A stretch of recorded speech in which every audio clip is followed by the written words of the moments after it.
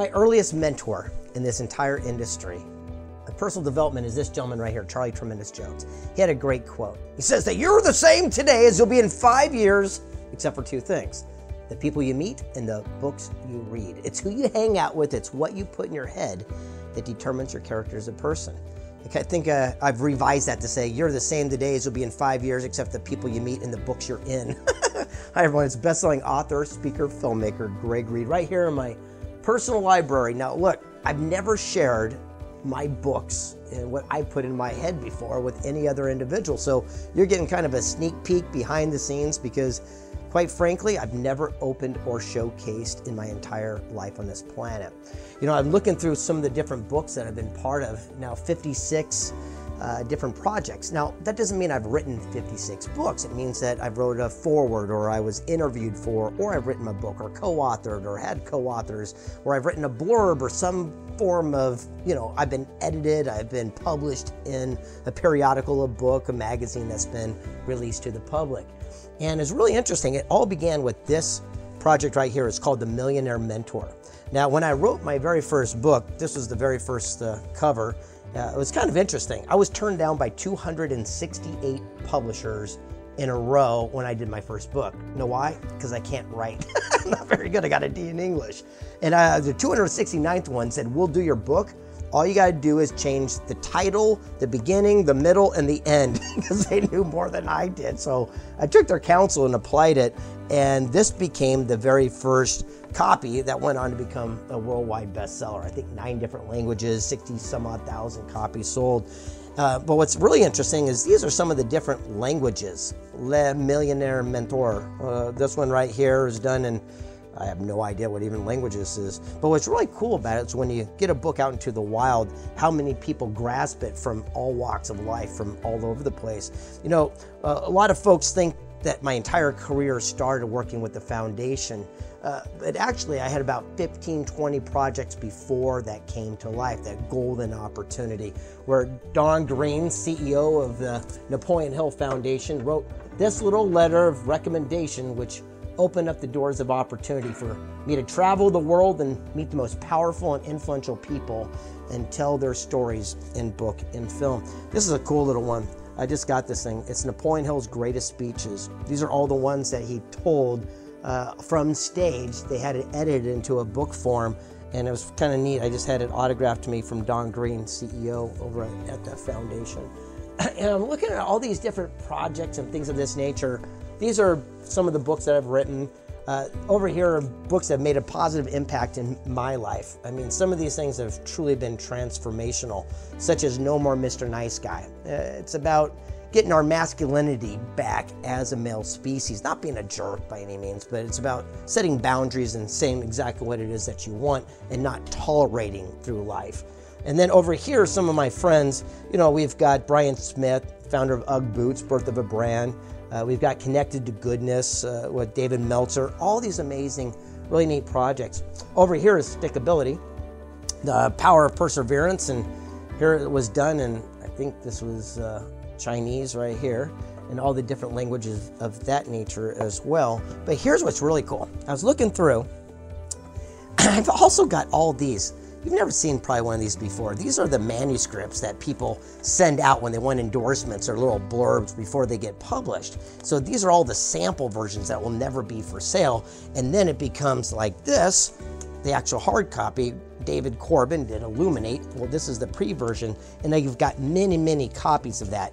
And by the way, look at this one. This is 3 feet from gold.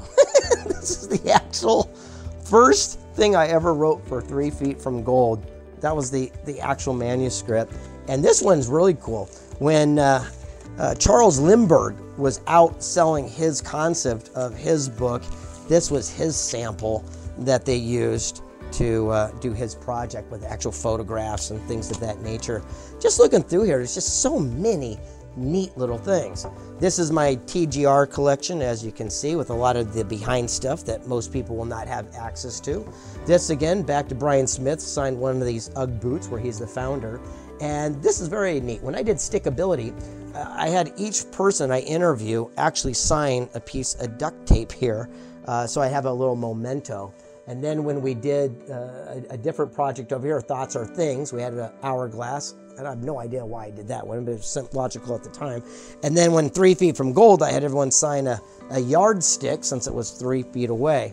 And what's interesting looking through 3 feet is look at some of these different languages. I mean, right here, I think this is Japanese. We've got over here, I believe this is Spanish. Over here, we've got no idea. Over here, I've never even heard that language before. Over here, no idea. Over here, no idea. It's so cool that you get these things in the mail, all these different versions that, you know, it all began with a little manuscript. And when I was shooting the movie, this is the actual camera. It's kind of dated now, but how cool is this?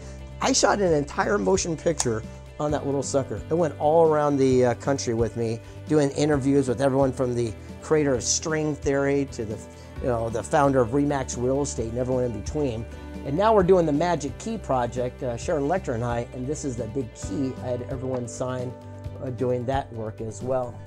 You know, it's interesting, when I did the Millionaire Mentor book project, Bill Clinton, President of the United States, I was working with youth here. People think I mentor millionaires, but I actually work with inner city gang kids in San Diego. Happened to be kind of successful. As I drive up in a new car, the kids would say, "Here comes the millionaire mentor." Became a badge of honor, and I got written up for a little bit of work that I was doing with the local community. As I was looking through all these different projects, all this different stuff, it's really interesting. This is my pride and joy. This is like the kind of the holy grail right here. This right here came from the foundation, where before he passed away, this is one of the last versions that you'll see personally autographed from Mr. Hill himself.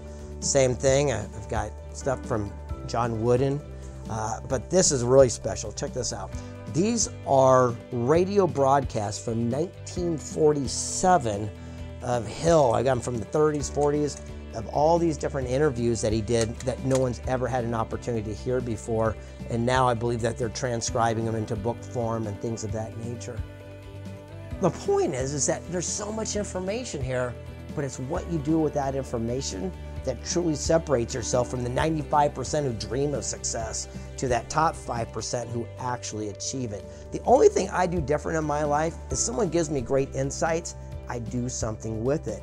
I invite you to come by the house anytime you'd like and peruse through this library. In fact, maybe you want to take one of these out and borrow it, and I'm good with that, except for this one. You ain't getting near that one. And then over here, as I was looking through all these different mementos and things that made a huge impact in my life over time, I'm looking at the Wizard of Ads and how to sell without selling and all these different things. The one that keeps sticking out time and time again comes back to the classic laws of success. It's the principles. The realities are 100 years ago, if you jumped out of an tall 100-story building, you splatted. The laws of gravity have not changed. Well, the laws of success have not changed as well. All I do now is study what those laws are, and then I do something very cool and apply that wisdom. Come check out my library. I invite you now.